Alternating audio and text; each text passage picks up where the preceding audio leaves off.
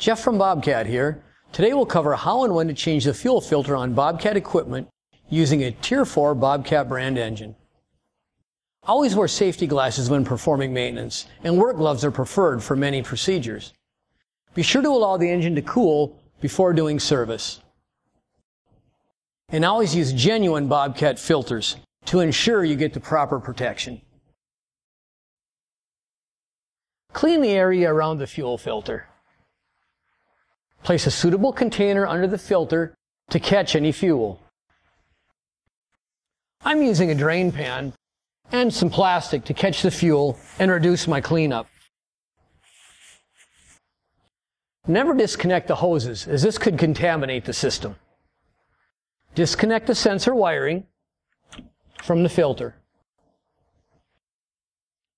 Open the drain until it drops from the bowl and drain the filter. Retighten the drain. Use a filter wrench and turn the filter head counterclockwise about 15 degrees, just enough to loosen it from the element.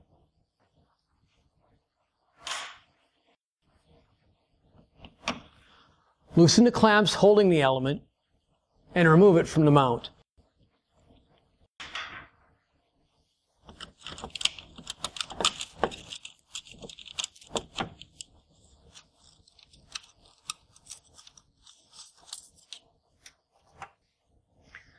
The clamps must align with the slots in the mount when you go to reassemble. Turn the element counterclockwise. Finish unthreading it from the filter head. Heavy resistance is normal. Never pre-fill the new element, as this could contaminate the fuel system. Lubricate the O-rings on the new element with clean oil. Install it on the filter head and hand tighten.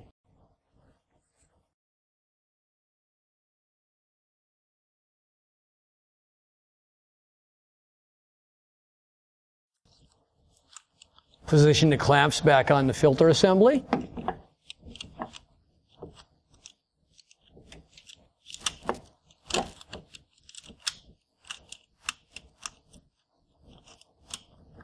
And the clamps back over the mounting bracket.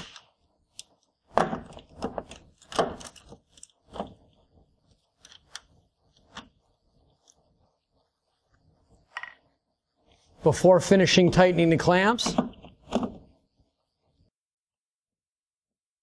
position the filter approximately 15 degrees counterclockwise from the final position.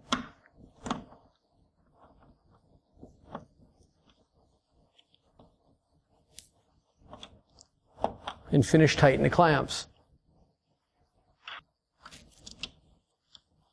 Using the filter wrench,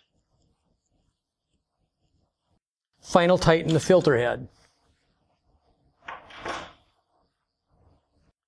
If needed, loosen the clamps and adjust the final position.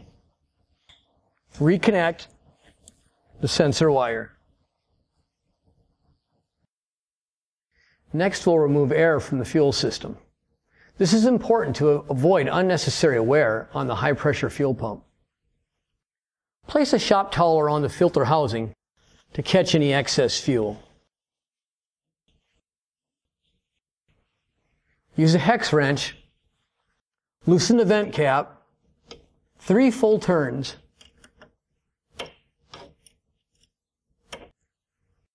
Squeeze the primer bulb until fuel flows out the vent with no air bubbles. We'll tighten the vent plug.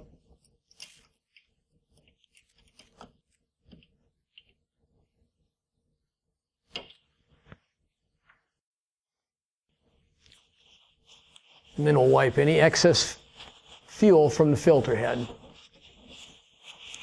and the filter. Start the engine and run for about a minute. Then stop the engine and check for leaks at the filter.